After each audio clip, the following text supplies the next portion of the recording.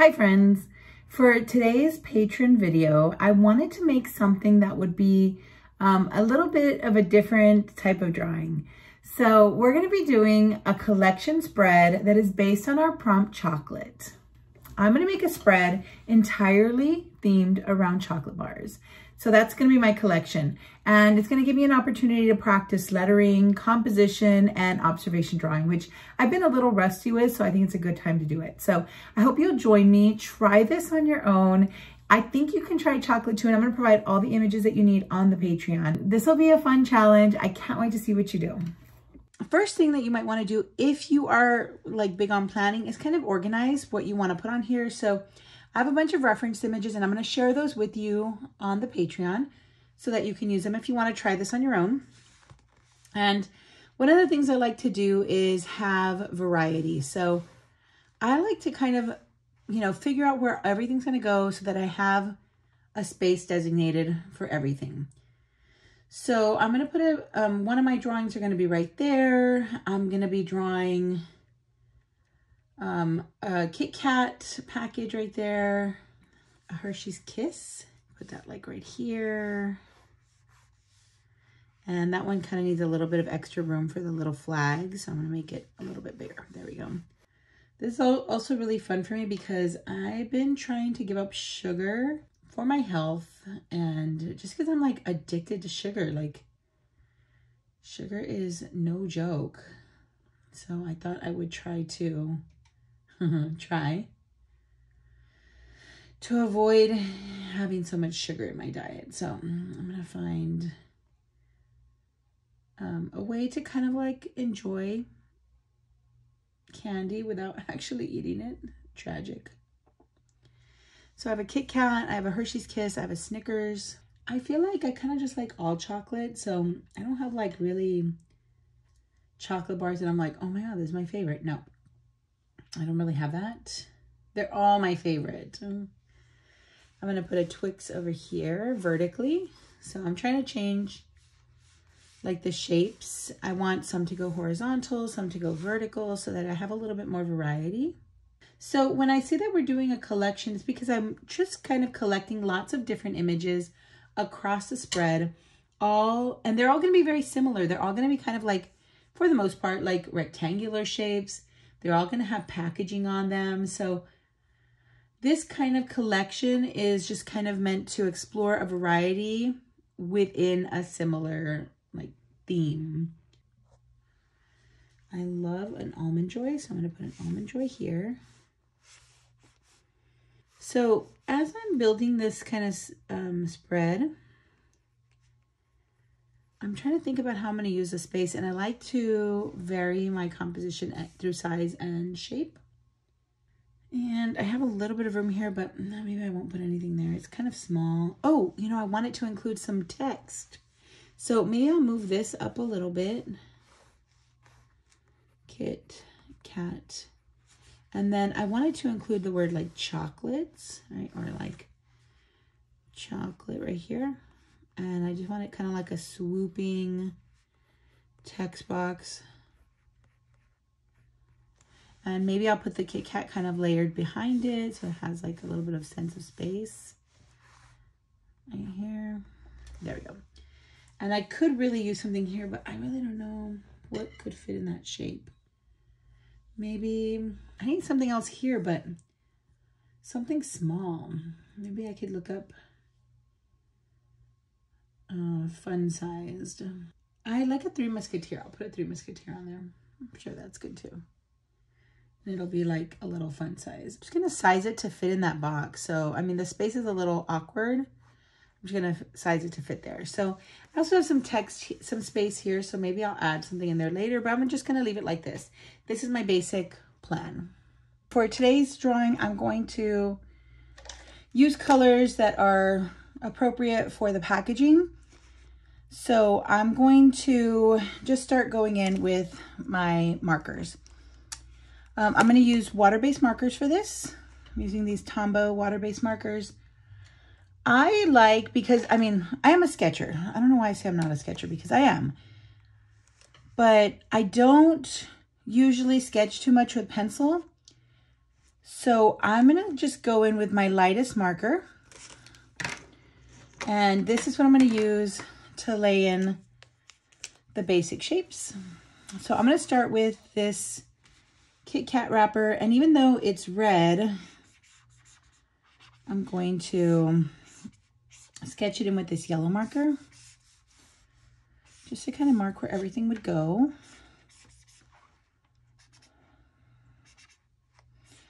Something like this. And it's okay, I'm drawing over this chocolate part, but it doesn't really bother me much. I even like, don't worry too much about like things that are overlapping, because with this light colored marker, it's gonna really, you know, sit underneath the red of the packaging. Okay, the only thing I tend to kind of like think about is light colors. Like for instance, these letters here are white, and that is a little bit of a concern because I have to kind of plan where that's going to go. You can either choose to leave that space empty when it's white, which is my ideal way that I haven't done, but you know, in a perfect world, that's what I would do. But sometimes I'm moving too quickly and I just don't plan enough. Or you can use a water-based, you can use an acrylic marker to define that area later. So that's what I'm going to do because I didn't really plan accordingly. There's a little packaging, I don't know what that is, like a little fine print area there. So I like to start with my basic shape. So let me go ahead and do all of that. And then I'll come back to you when we're done with that.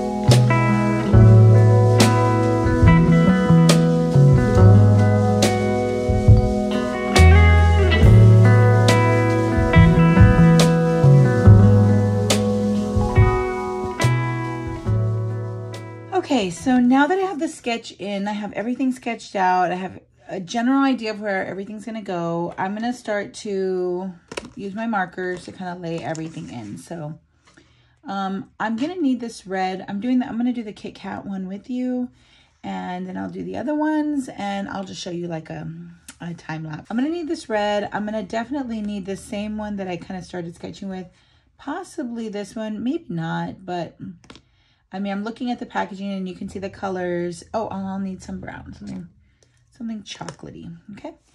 So I'm just gonna use those, and let me show you how I'm gonna build it. So again, I always like to start light to dark. I know I have talked about this before, and I know, and I have lots of videos where I talk about this process that I use. But essentially, I start with the lightest color and then I layer on top so that I can create the alternate colors that I want. Now, I am using a reference image, so I'm drawing from observation. So I'm just essentially gonna like try my best to get the image in the way that I want it. Just because you draw from observation doesn't necessarily mean that you need it to be exactly like realistic. In fact, I think like the best way to do this, in my opinion, is to find like a perfect balance between copying directly and, you know, infusing it with your own kind of,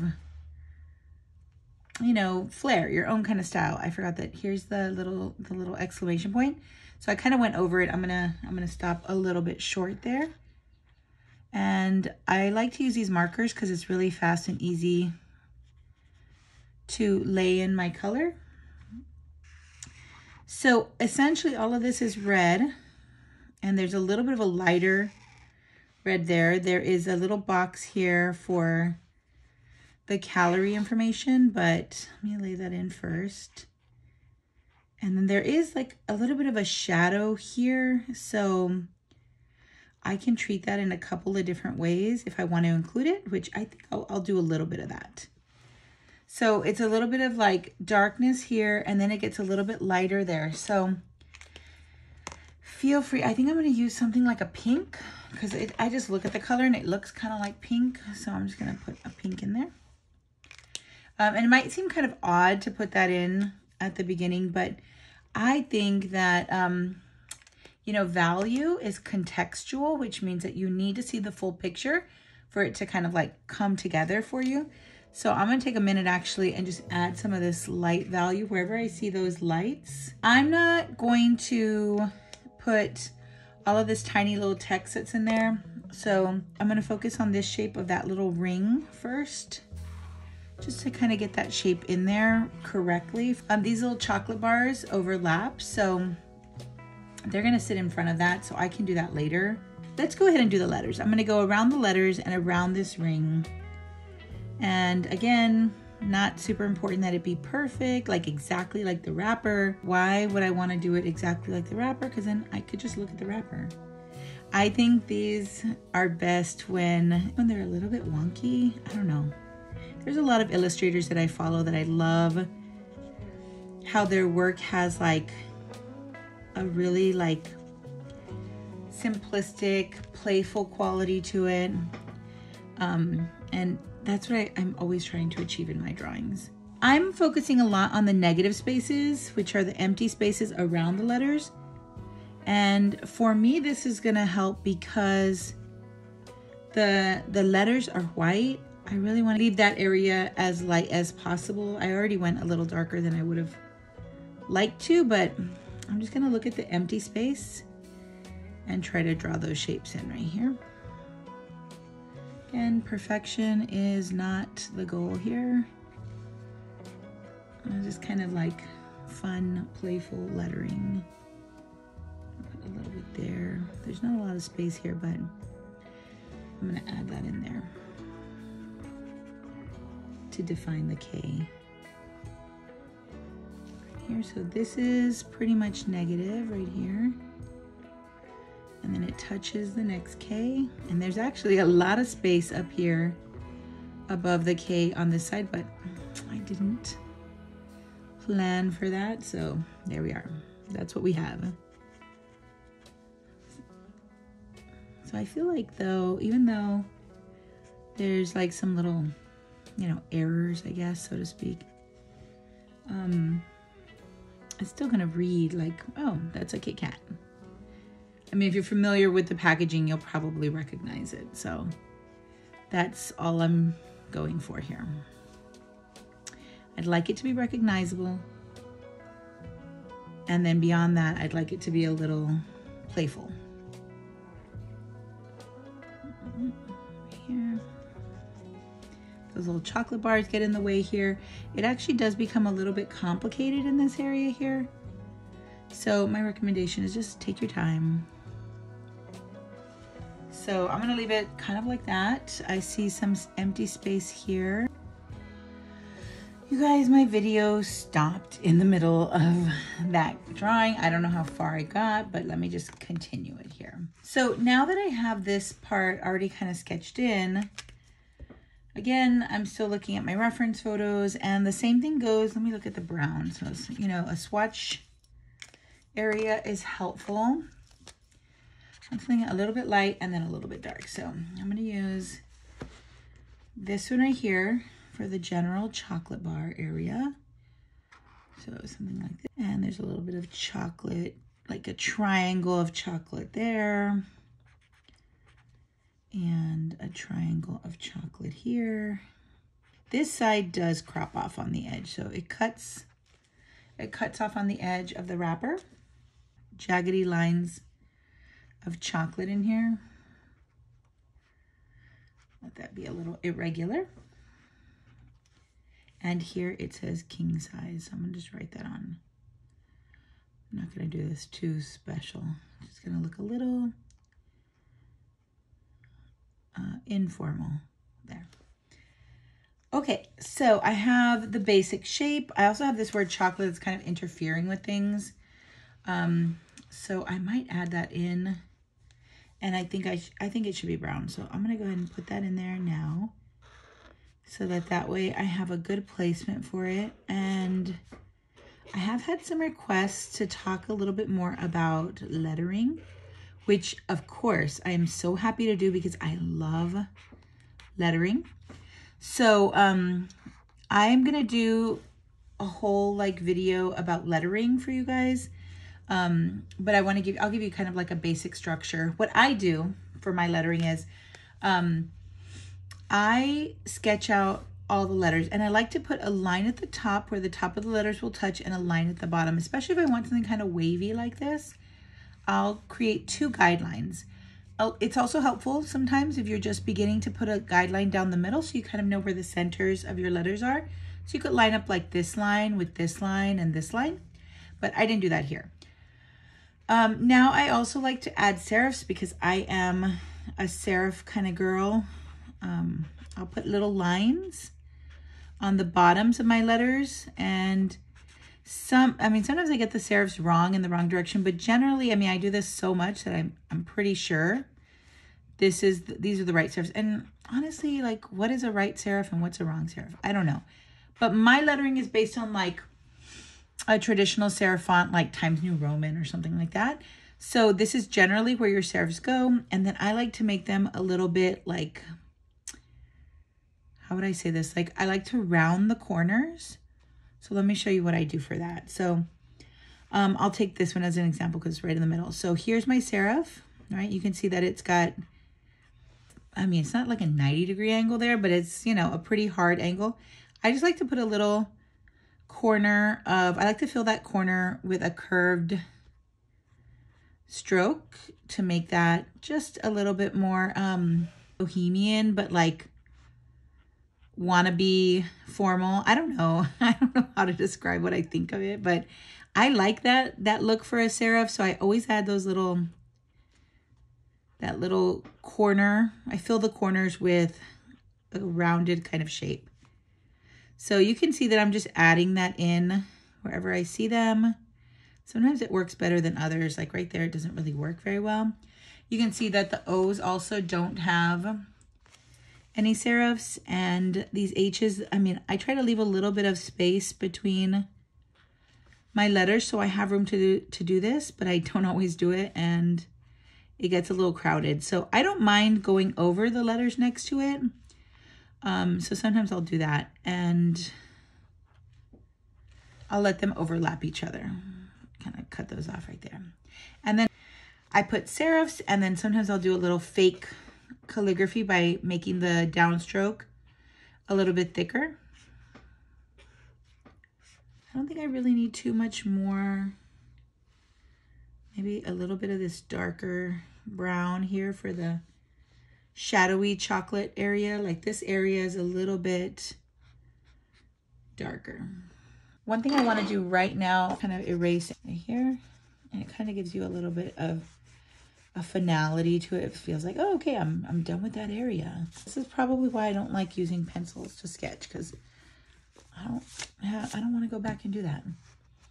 Okay, I'm going to go ahead and work on the other ones, and I'll show you when it's done.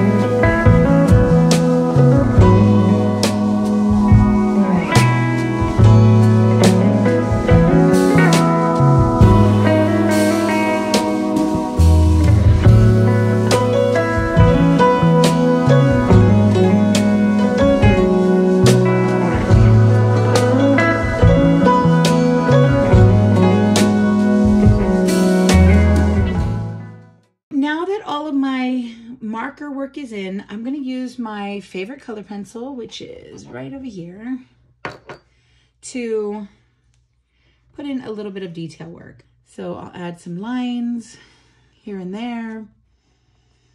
I'm thinking about unifying all my objects. So if I do some on this object, it's going to be important that I add it to at least a little bit to the other objects.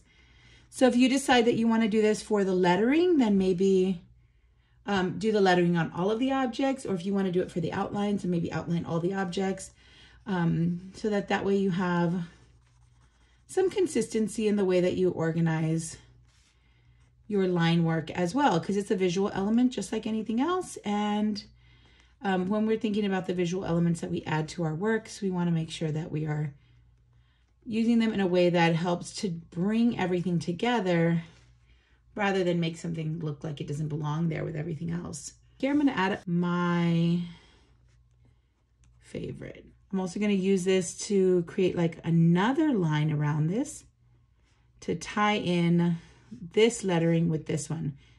It's important that we connect these two visually so that the viewer connects them as well. So I'm going to continue adding some of this in here, and I'll share it with you when I'm done.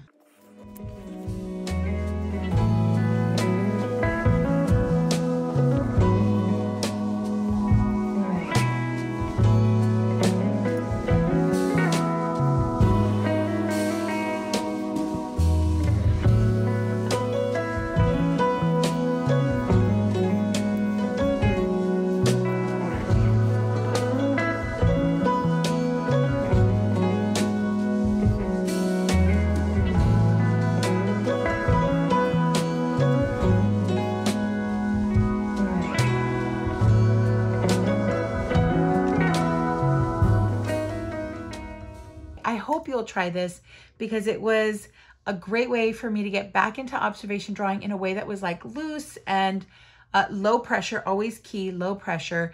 Don't, put too much pressure on yourself to make these perfect.